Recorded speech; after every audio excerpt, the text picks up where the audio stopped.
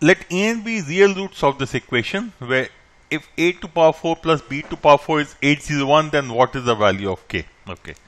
Now for this kind of a question, I'll always do hit and trial, or I'll use the choices. What do I mean by hit and trial? I'll say, okay, let me check out whether this is a integer value or is it something else. For example, if A is 1, let me write down the power of 1 to power 4 is 1, 2 to power 4 is 16, 3 to power 4 will be 9 9s are 81, 4 to power 4 will be 16 squares are 256, 5 to power 4 125, 26, 25. Now if I look at any of these, they don't add up. They don't add up to 101. What this means is A and B are not going to be integers. So this is indicating to me that A and B are not integers. There would be some numbers, but definitely not integers. Okay.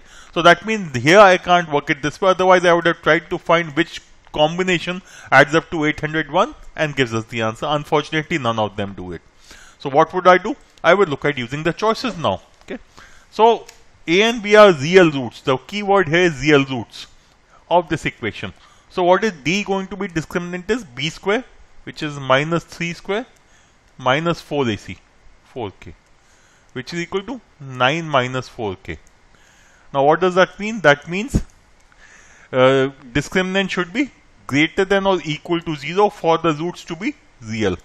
If this has to be greater than or equal to 0, that means 9 should be 9 minus 4K should be, 9 minus 4K should be greater than or equal to 0, or 4K should be less than or equal to 9. Okay. Or K should be less than or equal to 9 by 4. Okay. So K cannot be this, K cannot be this, because both of them are greater than 9 by 4 or 2.25. So that means the only option is here.